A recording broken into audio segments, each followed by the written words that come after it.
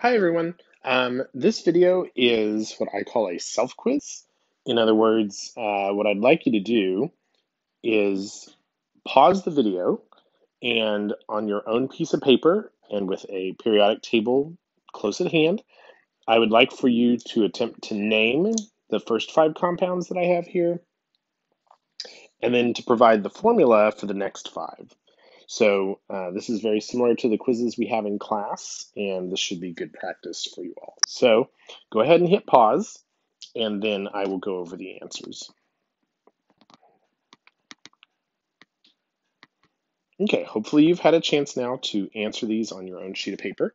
So this first one, we have HBr. So remember that whenever the anion on an acid does not contain a polyatomic ion, we start the acid name with hydro, and then the element name, and then we end with ic.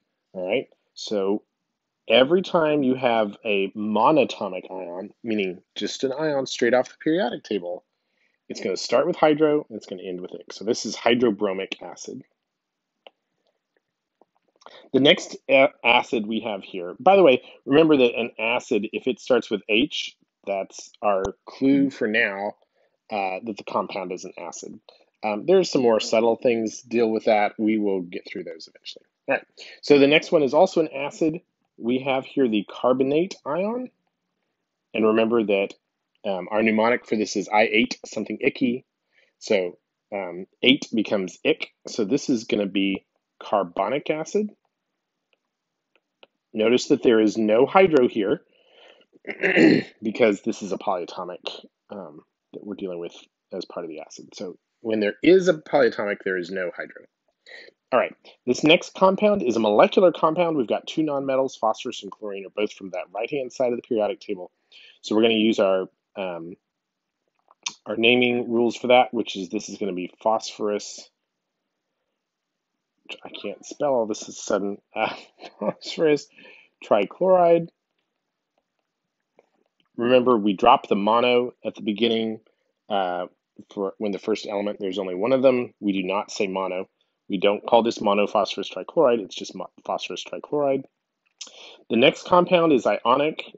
Remember that iron is a transition metal. So anytime you have a transition metal, that middle part of the periodic table, you have to use the Roman numerals because the charges can vary for those. So we recall that nitrate is -1. If there are 3 of them, that means this iron is 3+. So this is going to be iron 3 nitrate. Iron 3 nitrate. Okay. This next compound is going to be magnesium. Magnesium is always 2+ in an ionic compound, so we don't have to specify the charge with a Roman numeral. So this is going to be magnesium sulfate. Okay, no Roman numerals. Now coming over here to where we're asked to provide the formula, remember dynamite is dangerous, so this acid is going to contain the nitrite ion, so that's going to be HNO2, NO2 minus being nitrite. Iodic acid, this one's sneaky. Notice that it's not hydroiodic. Hydroiodic acid would be HI. This is iodic acid. So this is the I ate something icky rule. So we're looking for the iodate ion. Remember, iodate is IO3, which is 1-, so we need an H out in front to make it an acid. Right? Nickel 2 hydroxide is going to be nickel 2+ with hydroxide, which is 1-. So you need 2 of the hydroxides, excuse me, to make that compound come out to a charge of 0. Calcium, if we look on the periodic table, it's in the column for which ions are always 2+ in ionic compounds.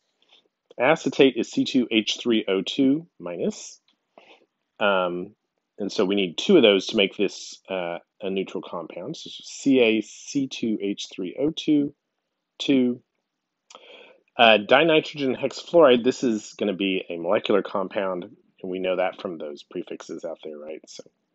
So dinitrogen is 2 nitrogens, and hexafluoride, hexa is 6, just like a hexagon. So that's N2F6. Hopefully this gives you a little bit of practice and a little bit of confidence. on these. If you're not sure on these, there are separate videos in this playlist for naming ionic compounds as well as for naming molecular compounds. That naming molecular compounds video includes a long discussion about naming acids as well. All right. Thanks, everybody. Good luck. Thanks for watching.